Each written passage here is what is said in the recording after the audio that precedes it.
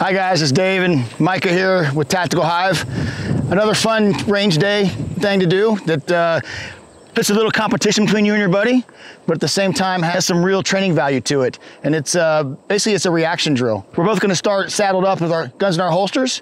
The difference is whoever's leading that drill, his movement is going to initiate the other guy's move. So I'm gonna get a move first, and he's trying to basically play catch up with me. We're gonna start off easy first. We're just gonna face 12 o'clock to the target, to the threat. We're gonna have our hands out like this. And the moment I start moving, Micah can move. So he's gotta look out of his peripheral vision to see that. And it's just a catch-up game. See who hits the target first. All right guys, drill kind of looks like this. I'll start the drill and I'll lead it. So he'll mimic my body position and he can't move until I do. So I get the jump on him. Hands up.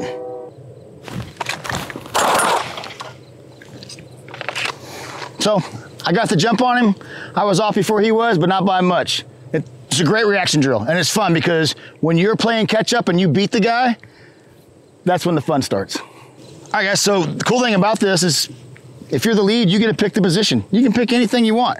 You get the drop on the guy, so pick something that, especially if it comes down to drinking games or loser does what, something that makes benefit for yourself. I'm gonna choose back to the target. Back to target.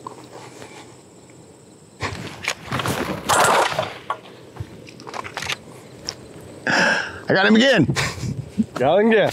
Damn it. All right, so I still get a lead, and I'm gonna play to my strengths. I have a lower center of gravity, so I put the guns on the ground. Yeah. I'm a little faster than Micah. I think I am. He's a cheater. We'll see about this. Okay, I'm gonna turn my back too. I'm rooting for you. Yeah?